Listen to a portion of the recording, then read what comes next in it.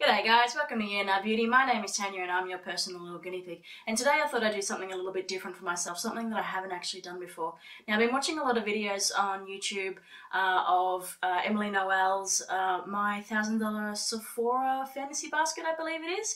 And I didn't participate in that one because I don't really buy from Sephora. I haven't in a long time because our Sephora in Australia it's a little bit different. We don't get the same sort of products and yeah, so unfortunately I don't order from Sephora because of that reason. There's just too many different variables. Anyway, one of the stores that I purchase from quite a fair bit actually, what would be my version of your Sephora is Mecca. And Hailey O, who is also one of the girls from Beauty News, actually her channel was previously called Just Buy the Makeup. I think it was a couple of days ago, just uploaded her Mecca fantasy basket, and I thought, you know what, I can get behind that one. So I thought, why not? I had a look online too to see whether I could rack up half decent basket, and yeah, I did actually. I can't remember the total amount, but I think it was either 2,300 and something or 3,000. I'm not entirely sure, but I can tell you that the things that I did put in my basket, as much as I'd like them, there's no way that I would purchase half of these things if I didn't have unlimited money. So I thought it'd be interesting just to have a little bit of a chat, some of the things that I put in my basket, why I put them in my basket, and yeah, let's see how we go. So if it sounds like something that you're interested in, stay tuned.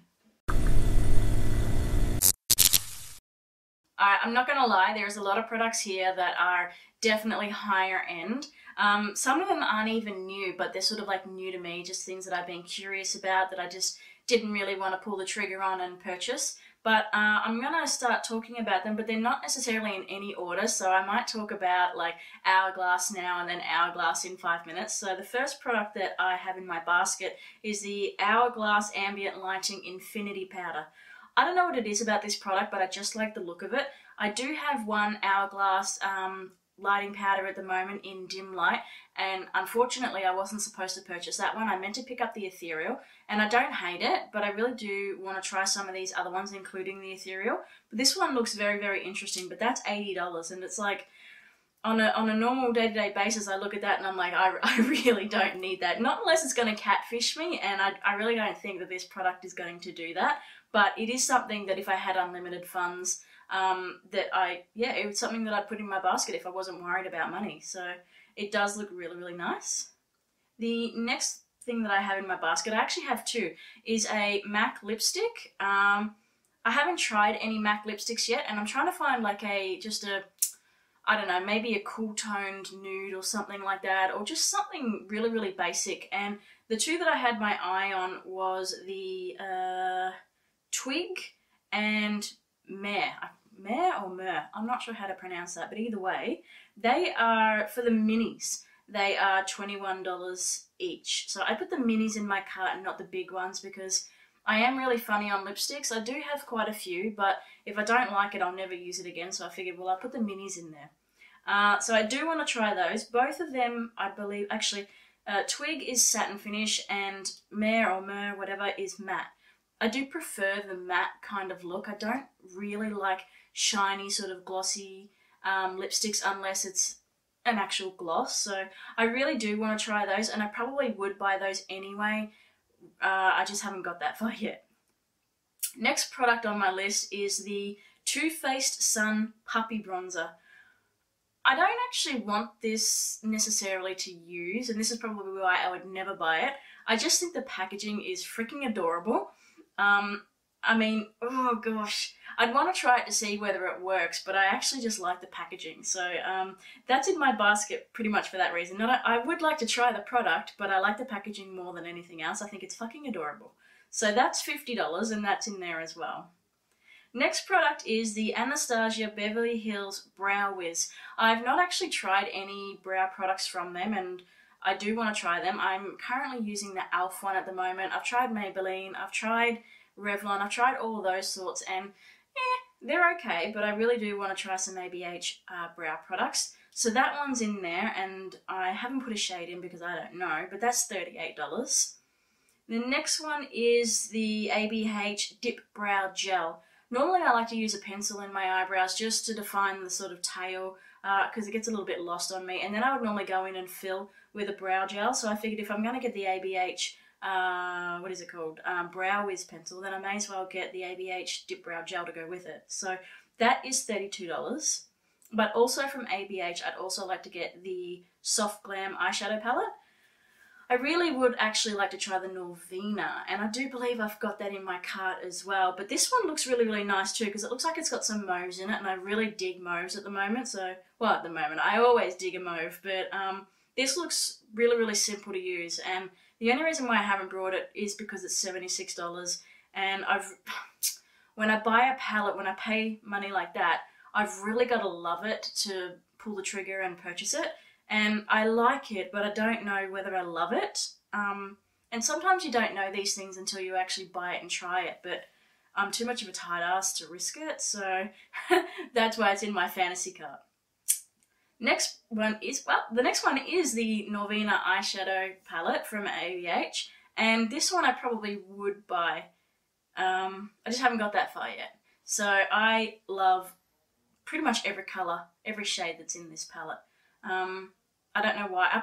I think the reason why I haven't brought it yet is because I've already got a couple of purple palettes. So I've got the Colourpop, It's My Pleasure palette, the purple one. I have a Juvia's Place.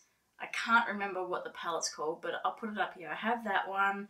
And I have some purples that I brought single shadows from Colourpop. I'm not saying the formula's the same, but I think because I've figured to myself I've already got enough purples, I don't need this palette. I've just sort of just pushed it back.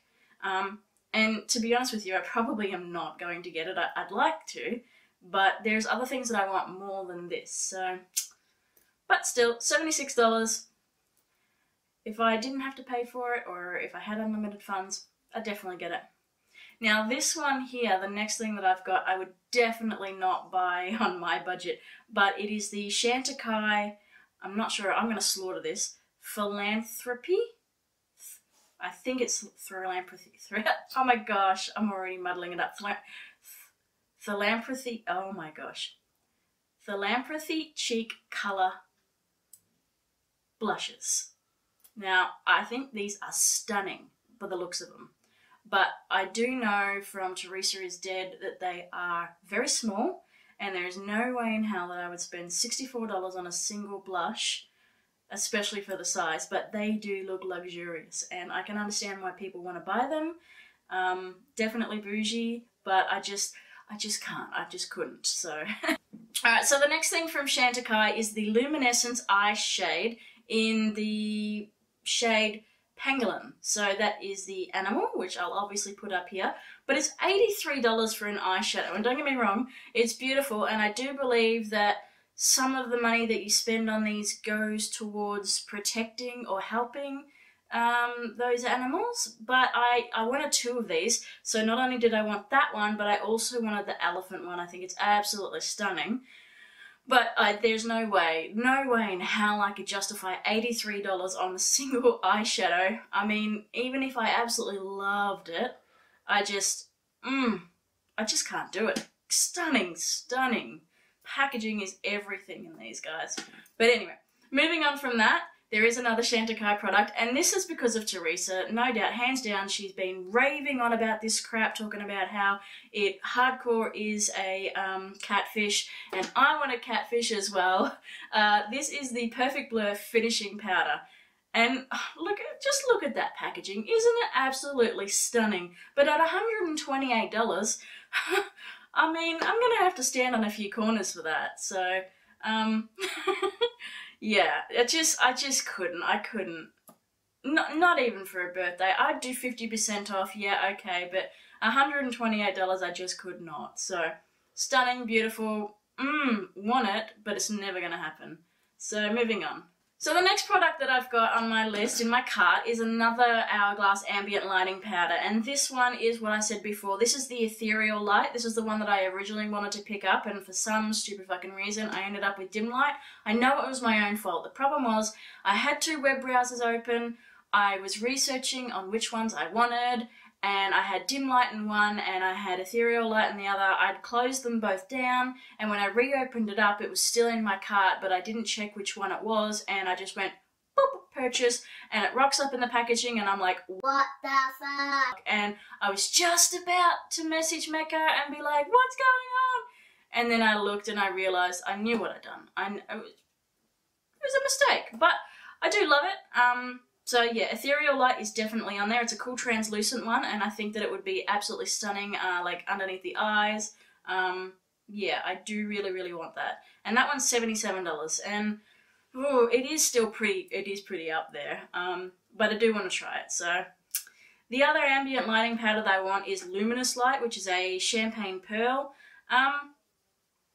I don't want this one as much as I want ethereal, but if money wasn't an option, I would definitely put this on the list. So I also would like to try the ambient lighting blushes, and there's quite a few here. These are $64, so I would like to try the Vibrant Poppy, the Champagne Rose, and the Soft Plum. I have no idea if any of them are going to complement my skin or not, but they just look absolutely gorgeous. And that packaging, guys, I mean, not only the packaging on the outside, but the product on the inside, it looks beautiful. It makes me want to use it. And I do know that every time I open up my dim light one, I do feel really pampered when I use it. It makes me feel really good. And I like that. I like that with my makeup. So the next thing on my list is also from Hourglass. Now, I do want more than one of these, but I couldn't pick which shades that I wanted. So let's just say, for argument's sake, that I only put one on the list at $58. It's the Confessions Ultra Slim High Intensity Refillable Lipsticks. Not only is the packaging outstanding, once again, they do that really, really well. I don't know, there's just something about these lipsticks that just look easy to apply. They look comfortable. I've heard a lot of good things about them. Kat from Beauty News raves on about these, but also she's from Kit Snitch as well, so I'll put her details up here as well. I love those girls. So yeah, I would probably, if I had the money, I would probably pick up maybe 6 of these. But yeah, moving on. The next thing that I put in my cart is the NARS Climax Mascara. Now, I love a good mascara, and I'm on the hunt for the perfect one. And it just seems to me that the more I spend on mascaras, the more disappointed I am, unfortunately. I really do love the Essence Lash Princess False Lash Effect that I told you guys from Essence. I brag on about that, but I mean, that's a $10 mascara, and it does everything that I expect it to do. And all the other mascaras that I've tried, you know, I've tried the Too Faced Better Than Sex one, and although I like it, I hated it to start off with until I really learned how to use it. I've tried the Benefit Bad Girl Bang.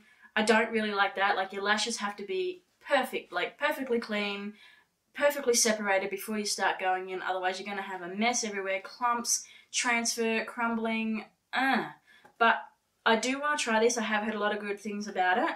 And at $38, I actually would pay that, but it's just not on my high priority list. So that's why it's in my my cart for my, my brain's not working all of a sudden, my fantasy cart.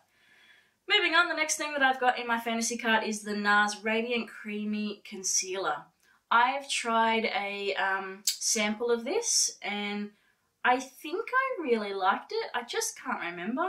But I don't want to spend $48 on a concealer unless it's like perfect. Unless it's not going to crease under my eyes, or it's, I don't know. But yeah, I just would rather not. But I really do want to give this guy another go. And if there was a 50% off sale, or even a 30% off sale, I would definitely pick this guy up and have a go. The next thing on my list, guys, is NARS lipsticks.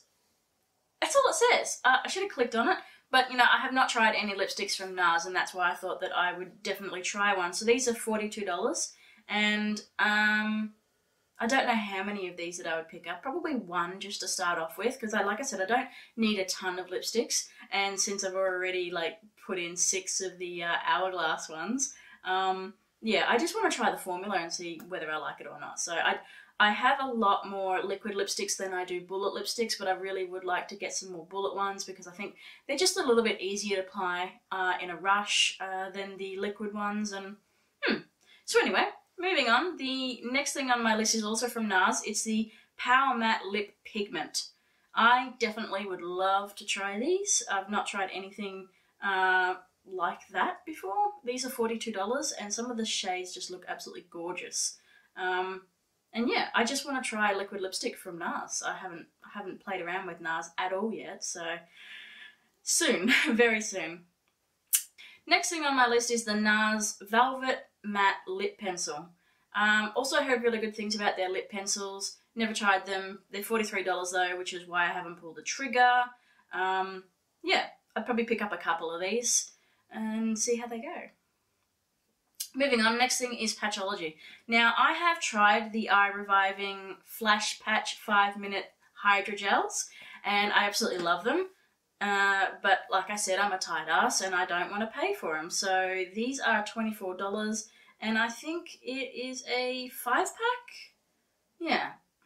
I suppose that's not really too bad. I mean, I suppose $5 a packet isn't really that bad. I really am a tight ass. Yeah, I do like these Patchology ones. These are my second favourite eye patches, or eye gels, whatever you want to call them. So I would definitely pick up some of those. Next thing on my list is another thing that Teresa is dead brags about, and I really want to try this one. And it's so expensive. It is the Liquid Silk Canvas from Tatcha.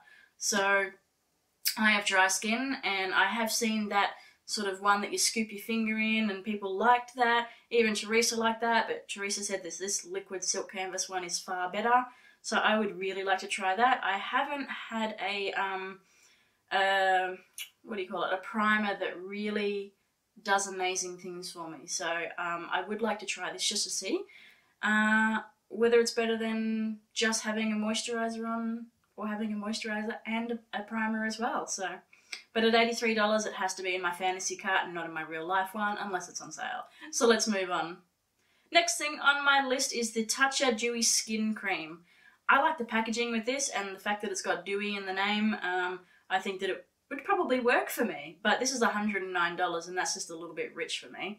I like my moisturizers to be around about the $50 mark. So I definitely would pick this up if it was on sale, and it's definitely in my fantasy basket. Next thing is the Too Faced Born This Way foundation.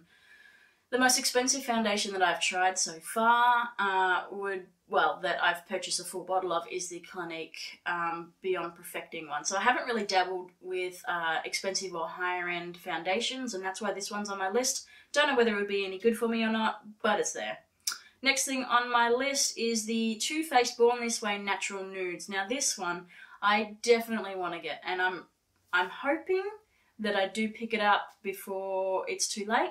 I think that the shades in there are right up my alley, and I've heard a lot of good things about this. I've heard that the shimmers are really foiled, and yeah, I think it's just absolutely beautiful. $72, it's not too bad priced. I mean, it's still a little bit steep, but when you're looking at something like Jeffree Star's eyeshadow palettes being roughly around about the same price, or if not even more, yeah, I'd buy this one. So moving on, the next thing I want to try is the Too Faced Chocolate Soleil, or I think it's Soleil, matte bronzer. So I've got the milk chocolate and the chocolate Soleil ones on here because I don't know which one I would like better, and if money wasn't an option, then why not have both?